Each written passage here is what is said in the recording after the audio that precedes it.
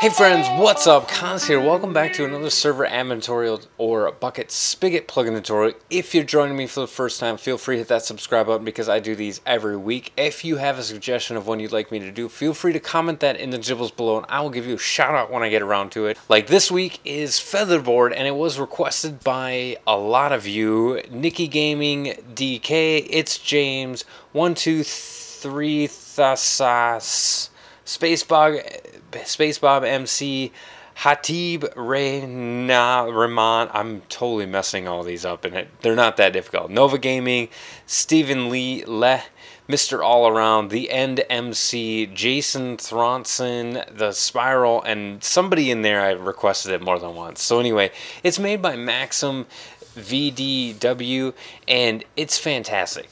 The big selling point of this plugin is it ties in with everything. The placeholders is what they call them, or the things that reference other plugins that can show up on your scoreboard, is huge. Plus, it allows for animations, it allows for effects, it allows for multiple things on one line. It kind of rolls through it, as you can see on the side of the screen here. Really cool. And another really cool thing is it does work in 1.6 and 1.7. You have some limitations on character length and stuff like that in those versions. So if you're having issues with that, update and then you'll be on that. I mean, 1.8's been around forever and everything's updated to it. So why are you still on 1.6 or 1.7? It does run into some issues if bungee cord connections between the proxy and server are slow, like if you're running your proxy or your server at home and in communication through your home internet, you can run into some kick errors and stuff like that if you have a slow connection. It does require 20 megabytes of RAM plus 55K per player. If you don't know, 1000K, it's about 1000K per 1 megabyte or 1024K per 1 megabyte. So it's pretty lightweight in comparison to all the other plugins, so that's awesome. And it does have limitations. If you have your animations and everything running quicker than 10 ticks, some of the computers might have some issues displaying your Featherboard, that kind of stuff. Your server won't. This runs very lightly on your server, but you know, computers could have some issues. You can't really toggle between scoreboards if you have multiple different scoreboards, but it does do unique scoreboards per group, which is really cool. So if we want to set us to the moderator group, we're going to wait a second while the scoreboard refreshes. Then we have a little bit of a different scoreboard there. There's also a built-in effect on the line 2 and 1. That's the rainbow and the waving one, which is pretty neat. And you can increase the refresh of that, which I'll show you guys how to do that later. But I just want to show you guys that as a quick example of what this can do. So your moderators can have a totally different scoreboard, or your donors or whatever. Super cool. The numbers on the side can't be removed. The animations have to be at the top or the bottom, so that Mind Secure has to be at the top or at the bottom. And you have to disable all their scoreboards. Although I have run it alongside MC MMO, it does have some oddities where it'll turn the scoreboard off and it'll take a while to turn back on, but it is there. You could run into problems where it'll just stay disabled. Now, the permission nodes for doing the multiple scoreboards, just talk about that really quick. The permission is featherboard.group.default. By default, automatically, everybody gets that permission node. So you have to negate that permission node or put a negative in front of it before you can see the other scoreboard. And if you want to see all the other permissions, if you just put in Featherboard, there's a whole lot of commands in here to help you out, and we're just going to talk about permissions. I'm really not going to go over these by default. A lot of these are automatically set up and all that, and you really can't do anything in game. You have to do a lot of the stuff in the config and then reload. So reload is probably the biggest one to know. And then toggle, you can toggle it on and off, or you can toggle it on and off for other players, which is pretty cool. So you just Featherboard toggle, and then you turn it off, and then we'll toggle it back on. And that's pretty much it. The other one, as I was talking about, the placeholders or the connections to all the other plugins, you can also see that in here, which it's going to load a whole lot of them, 1 through 9 of 1,750. So be sure to check out the website and the gibbles below to see all those placeholders. It plugs into a lot, pretty much every popular plugin that you know of, it plugs into, which is really cool. And that's pretty much all to do in the game, so we're going to hop over to the configuration and talk about that. Here we are on our server, so we're going to scroll up to the plugins folder, and then we're going to open up Featherboard. And before we really dive into the configuration, we also got our effects in here, so we got some custom effects. Not really going to go over that. You guys can kind of play around with that. Language, it's pretty awesome. You can change any of the language stuff, which is pretty basic. Not a whole lot in here, but this is where you can change your prefix for Featherboard, any kind of notification that shows up in the game. I love it when the authors do that. And you have all these placeholders already in here where you could see any of the placeholders, how they exactly show up in your Featherboard. So it's not actually the placeholder or what it is, it's just it'll format how it shows up in your Featherboard. So the config file, we'll talk about that in a second. This is pretty cool. If you have a bungee cord network, let's say, you can set it, the master config, and then the password in there. So that will be on your hub server, let's say, or lobby server, and then all your other servers can just point at that. So you don't need to set up scoreboards for each one of those servers. It'll just point to that one and sync in. Be sure to set your passwords up and make sure that that port is available if you're on a host. And then the other thing is the Spigot updater, which is really cool.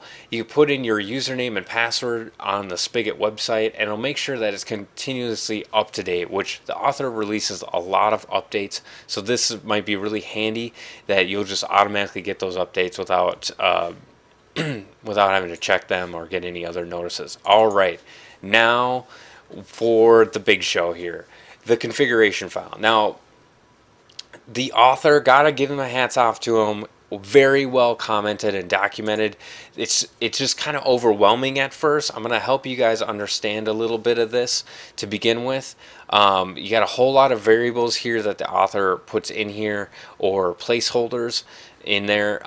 He talks about the permissions at the top, and then the formatting here. You guys can read that. You'll see the example in here. Don't really want to change anything. You could start enabling the log. You can set the update for false if you don't want it to automatically update, but the author recommends you leave that on. You can log a memory usage if you'd like. You can make this tweak is kind of interesting for if you have a hub server. You can put it on true, and then it won't clear the scoreboard when the person leaves, which will improve performance when they come back to the server or anything like that. Their scoreboard will already be there waiting for them. You can disable whatever worlds if you only want it to be in certain worlds, which is really cool. You can delay how long it is shown, or how long it takes to show before the player joins. So if you have a big title that comes up first, you can put like a 10-second delay, and then the scoreboard will show up after that title disappears. That's pretty cool. Now, you probably want to leave this on true unless you're running 1.7. You need to set this on false, and it's just how the refresh works. Now we're talking about the boards. Now, I'll put on the screen here, I kind of broke down the general elements of each board. So you got the board, and then you have the board name, and then you have each element. Now, each board needs a title element in here, so if you've missed that, the board might not work. And then you have your text, and then you have your interval and random, and that's pretty much all for that. But you need a element title, and then you need, each element is going to have a name. And if you have multiple things or multiple lines on each element, it's going to scroll between those. So each element name, okay, this is getting kind of confusing. So each element is one line on your scoreboard. That's basically it. Each element. So this part is one line on your scoreboard, and if you have multiple things on it, it's going to scroll through those. This is the animation that we were talking about. Only run those at the top or the bottom, and there will be a link to an animation editor, so you can create your own animations.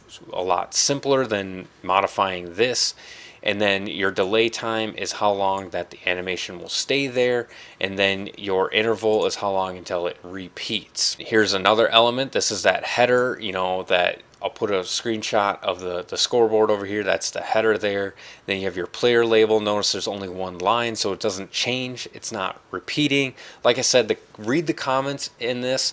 They're amazing. And then here's the next line under the player label. So this is the next element or the next line of the scoreboard. And then the text. Notice that there's multiple lines of text, so it's going to use the interval to refresh between those, which is kind of cool. And then here's another next line, and the text that's on that line, and then the next line, the text that's on that line, and it's a scroll. So this is one of those effects I didn't really talk about, but there's a whole list of effects. The link will be in the gibbles of what you can do, the scroll, and then you can modify the width and how many times it runs and all that stuff, which is really cool. And then here's the next line of the money, and it's going to cycle between these three items. And we're going to scroll all the way down. Now here's the new board that I called mods for moderators only. And so the permission node for that one is featherboard.group.mods. And then it has a title element, and then the text that's on that title element. Screenshots over on the side, as you can see. Interval, now it doesn't really matter because it's not changing, and none of these are changing. So but you might want to lower this interval on these ones so that the effect goes quicker, and that's pretty much it. So going back to the general outline is you have your boards, which is never going to change, and then you have your board name under that, 2 spaces, and then you have your title element, and then you have every element or every line underneath that. And then if you have more lines for each element of your text of that element, then it's going to scroll between it's going to scroll through or cycle through those texts. So I hope that helps you guys understand how this is laid out. Once I kind of figured that out, it's like an element equals a line, which is really cool, and you have multiple different texts, you know, sentences per element, and it's going to cycle through those. Let's get back in and wrap it all up. Okay, so hopefully that helped you out. This is a super awesome plugin, but it's actually fairly easy to use. The difficulty is just planning exactly what you want to do on your server and the way that you want it to look. So not everybody's server out there looks like this. You want to make it custom to your server and to give that really cool, unique feel to it. So hopefully this helps you out. Feel free to ask any questions, but you might be better off posting on the author's page or reading the documentation on there because it's extensive. Don't forget to like and subscribe. This is Cons from McFriends reminding you guys all, enjoy the game. God bless.